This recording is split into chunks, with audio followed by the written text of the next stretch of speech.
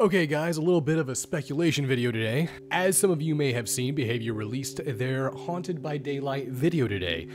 And after a real quick analysis, I think Ryuk, or at least a Death Note themed event, may be in the future. Now, I'm only going to show you guys a few images here. We're not going to watch the entire video. If you guys want to go see that, you guys can go check that out on BHVR's channel.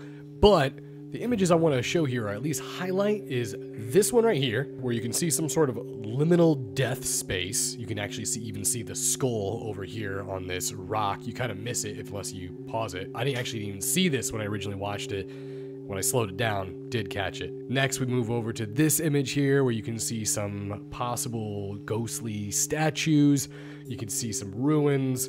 There's a large tree. Now, this all could just be sort of a location somewhere within the fog. But I do want to point out that both these images do have some similarities with the Shinigami realm, if you look at both the manga and the anime. And finally, this is the image that really made me think, wait a minute, is there some sort of Death Note inspired event coming? Is here. When Dwight's eye, as it zooms in, you can clearly see that there's some sort of shadowy figure. If you look towards the shoulders, they do seem to resemble Ryuk's feathered like pauldrons. Is pauldrons the word? I think it is, right? For shoulder armor. Then you can also see at the top of the head, it looks to be like his particular unique spiky hairdo. Now, of course, all of this could be a red herring. They could do this just to try to throw us off.